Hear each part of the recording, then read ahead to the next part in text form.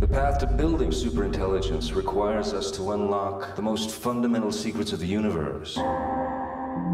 Intelligent machines will soon allow us to conquer our most intractable challenges. To develop new methods for the early detection of cancer. To build a better future for all of us. Simply put, to save lives.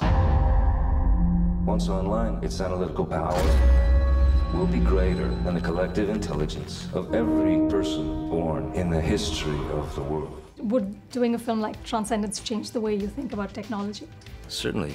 It gave me the opportunity to study a topic that I really am not familiar with at all.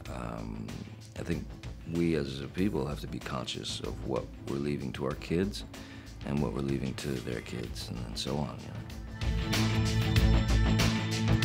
I think we should think about the quest for artificial intelligence. I'm not quite sure we really want it to be much more than it is already.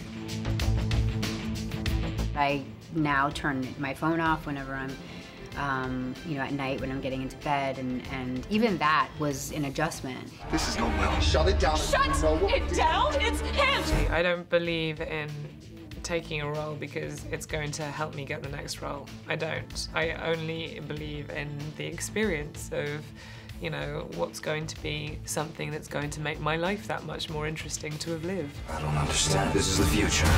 This is not our future.